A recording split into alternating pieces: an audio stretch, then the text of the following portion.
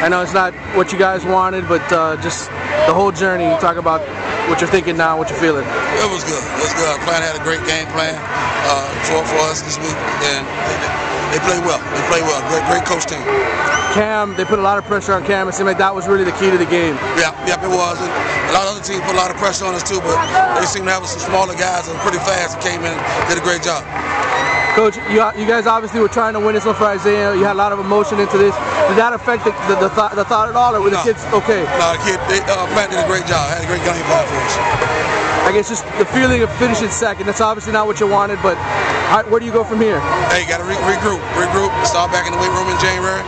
Lifting the conditioning, we'll be fine. Coach, what was the sideline emotion like in the third quarter when you had those 2 touchdown throws? It was very emotional. Very emotional. We had things going. We had to fumble down there. Thought it was a plus. We got to delay a game on first down, and after that, everything else just fell apart on us. A lot of flags in the game, pretty uncharacteristic of a state championship game for both sides. Was it just sloppy all around? No, Plant played a good game. Plant was ready to go. The well-coached team, they won. Coach, the defense, you guys hadn't really given up that many points. What were they doing that was effective? They had a great game plan for us. Yeah, they bust a few here, bust a few there. We got 2 turnovers and capitalized off them. And the one we did capitalize, but the other 2 we didn't capitalize off. But like I said, they had a great game plan. The quarterback was really slippery. He seemed like that was a big advantage for him. The fact he could run and make some big plays. Right. Did a great job. Great well-coached team. All right, Coach.